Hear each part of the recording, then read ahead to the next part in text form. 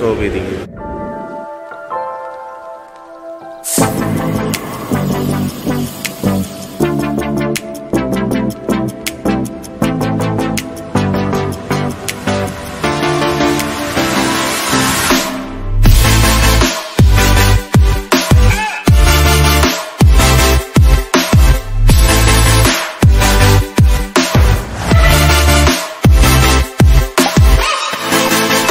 Show you guys their church, and then what do they do inside.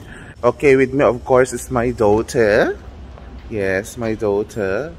So what are we going to the church? Pray. To pray and to forgive our sins and to thank God for everything, right? Huh? Have you sinned this week? Sinned? Do you have sins? What are your sins? Oh, see, my daughter is not talking again. For now, let's get our taxi. We'll use taxi, okay? Yes. Taxi.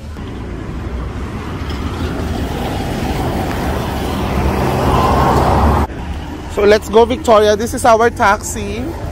Our taxi. Fast Victoria. Oh my God, our taxi.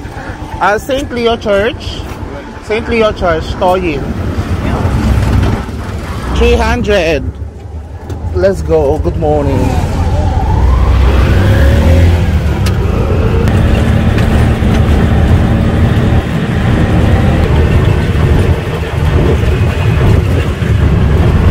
That is our church. Yeah. So we're now going to the entrance side. Okay, St. Leo. Let's go. Give me 100. It's 300. Give me 300, my friend. There, 50-50 na yun. Other one. It's 300 na.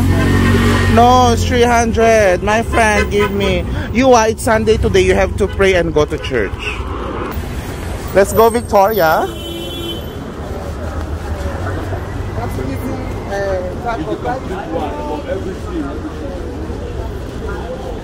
Good morning.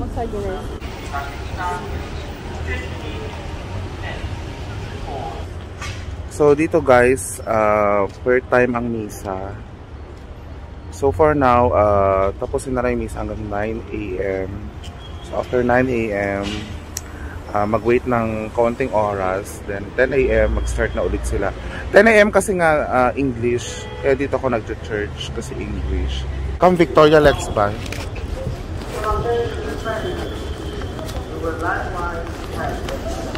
Good morning. Good morning. Two please. Into the box please.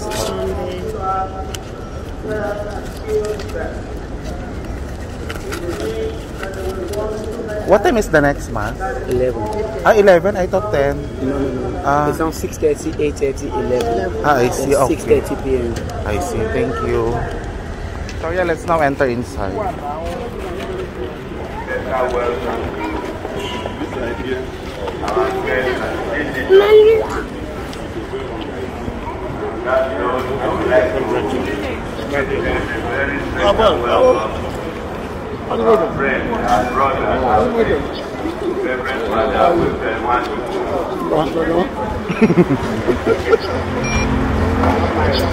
Thank you. Good morning. When I will pray, have some wearing on the private visit to our parish. So Father, you are very welcome. Here, Victoria. So let us welcome him and all the other visitors who are here today.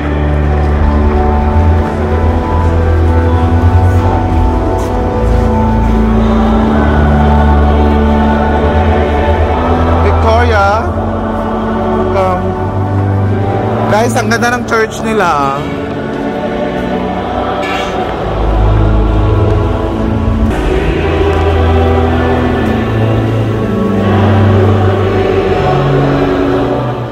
So guys, kung makikita ninyo yung kanilang church, pabilog siya.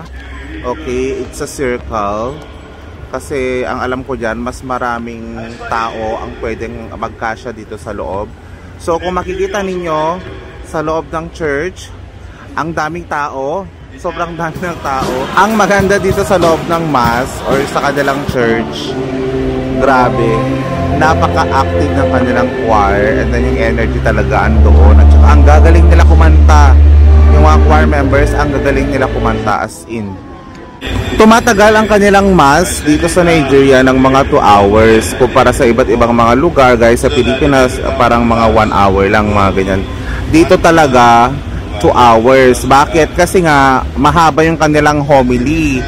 Okay, mahaba yung kanilang homily, and then may mga ano pa sila, may mga announcement, and then marami silang mga prayer, mga ganon. And of course, ginagawa nyo rin nila dito 2 beses yung kanilang offering.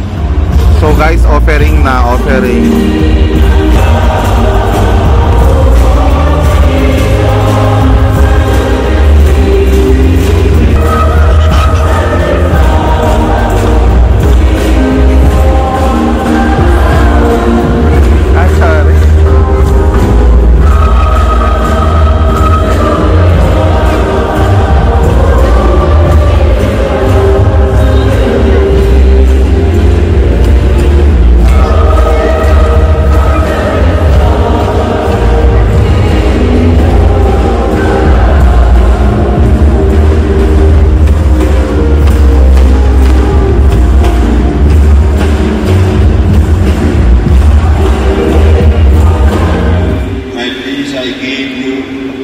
Look not on our sins, but on the faith of your church, and graciously grant her peace and unity in accordance with your will, who live and reign forever and ever.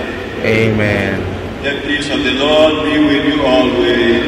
And also with you. Let us offer each other a sign of peace. Peace to everyone. Peace be with you. Peace be with you. Peace be with you. Peace. Peace.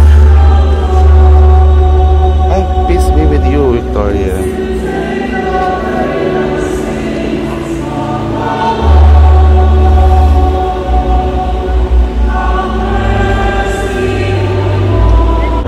Dito nyo makikita na yung mga nag-attend ng mga church, okay, gamit na lang yung kanilang mga Nigerian clothes, and then kung mapansin nyo rin, yung kanilang mga grupo, meron silang sariling mga damit, ganyan dito sa Nigeria. Pangalawang offering, guys. SOS, energy and bago mag-end ang misa, may additional offering. With the astronomical rise in the cost. So sa ngayon, offering na naman. Offering. So makikita nyo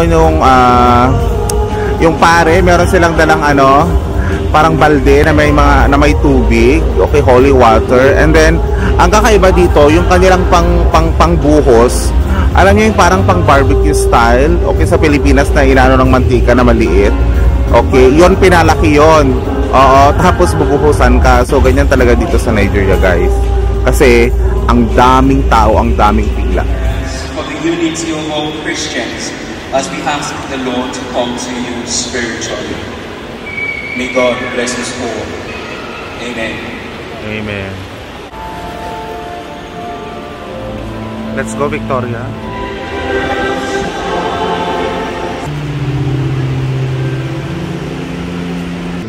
I'm very close, so I have to not use my phone. Guys, the mass has ended. So, grabe. Ang saya sa loob. Ang daming tao. Plenty people inside. What did you learn inside? Did you learn something?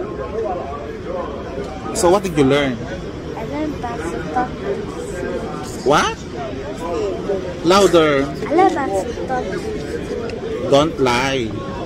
Yeah, so according to her, she learned that you don't have to lie, and you according to the Father, you have to repent, okay, on the homily. So guys, repent din pag may time, diba? So thank you so much for watching our vlog, and we'll see you all again next time with Victoria, okay? So thank you, like, share, and subscribe, okay?